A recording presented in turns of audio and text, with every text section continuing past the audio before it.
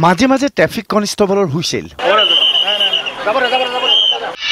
মাঝে মাঝে টেলিভিজন সাংবাদিকতাৰ তৎপৰতা গহীন গম্ভীৰ খুজৰে এজন এজনকৈ তেওঁলোক আহে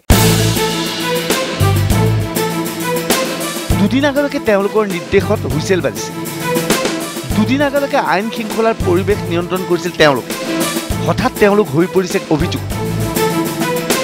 আৰক্ষীৰ সন্মুখত জেৰাৰ সন্মুখীন এওঁলোক কাহিলীপাৰাস্থিত আৰক্ষীৰ বিশেষ শাখাৰ কাৰ্যালয়ৰ দৃশ্য পুৱাৰে পৰা ৰৈ আছে সাংবাদিক ৰাকেশ পালৰ কাৰ্যকালত নিযুক্তিপ্ৰাপ্ত মুঠ ২৬ জন আৰক্ষী বিষয়া তথা প্ৰশাসনিক বিষয়াক সোধপোছৰ বাবে তলব কৰা হৈছে তেওঁলোকৰ পৰিচয় নিজেই শুনক কি নাম আপোনাৰ নিশামণি দেখা অলপ দেৰি হৈছে ৯টাত মাতিছিলে একচুৱেলি যাব দিব নামটো ক'ব কি নাম কমল বড়ো কমল বড়ো নমুনা লৈছে নেকি বা কিবা লৈছে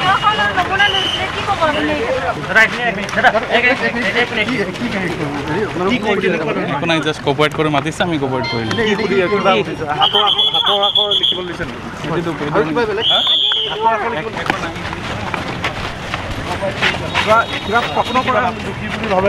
আমি দুখী বুলি নহ'ব আপোনালোকে দুখী বুলি নহ'ব কি নাম আছিল দাদা আপোনাৰ আপোনাৰ কি নাম আছিল দুখী বুলি ভাবেনে কি নাম আছিল আপোনাৰ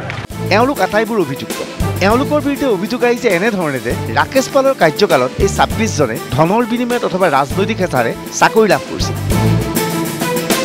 লোকসেৱা আয়োগৰ পৰীক্ষাত পৃথক পন্থা গ্ৰহণ কৰি উত্তীৰ্ণ হৈ তেওঁলোকে যিমান সুখ পাইছিল এতিয়া চোৰৰ দৰে জেৰাৰ সন্মুখীন হৈ তেওঁলোকে হয়তো সিমানেই লাজ পাইছে অভিযুক্ত প্ৰাৰ্থীৰ মাজত অত্যাধিক চতুৰ প্ৰাৰ্থীও আছিল যথেষ্ট সাংবাদিক উপস্থিত হোৱাৰ পূৰ্বে পুৱা ৮ বজাতে আৰক্ষীৰ কাৰ্যালয়ত উপস্থিত হৈছিল এওঁলোকৰ মাজৰে বহুকেইজন কেমেৰাৰ সন্মুখত এতিয়া মুখ দেখুৱাবলৈ লাজ কাৰ্যালয়ৰ ভিতৰত এওঁলোকৰ হস্তাক্ষৰ পৰীক্ষা কৰা হয় ৰাকেশ পালৰ কাৰ্যকালত এওঁলোকৰ বহীত বেলেগে লিখি দিয়াৰ অভিযোগ আহিছিল সেয়েহে তেওঁলোকৰ হাতৰ আখৰ মিলাই চোৱা হৈছিল এই ২৬ জন পৰীক্ষাৰ্থীৰ হস্তাক্ষৰ লেবৰেটৰীলৈ প্ৰেৰণ কৰা হ'ব এওঁলোকৰ আখৰৰ সৈতে পৰীক্ষাৰ বহীৰ আখৰ নিমিলিলে হয়তো গ্ৰেপ্তাৰ কৰা হ'ব এওঁলোকক এইবাৰ চাওক জেৰাৰ সন্মুখীন হোৱা ACS আৰু APS বিষয়াকেইজনৰ পৰিচয়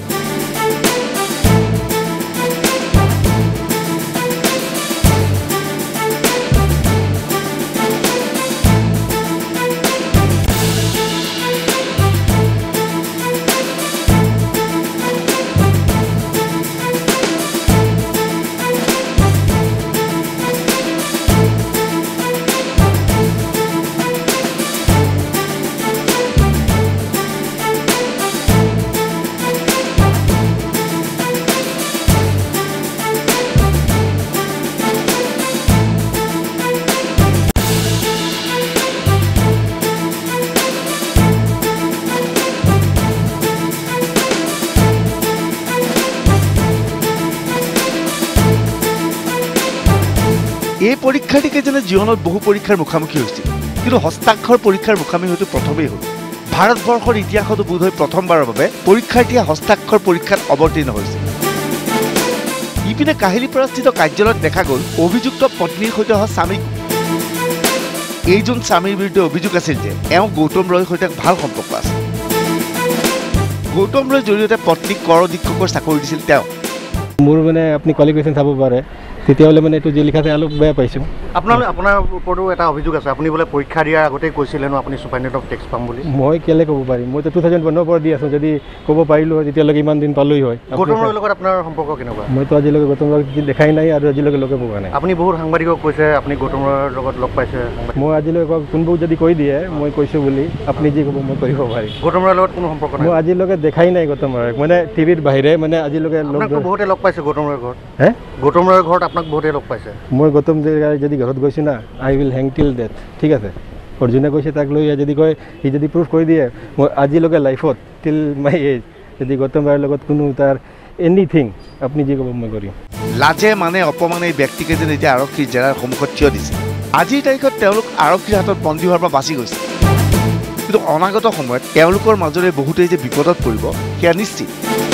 ব্যুৰ' ৰিপৰ্ট আছাম টক্স।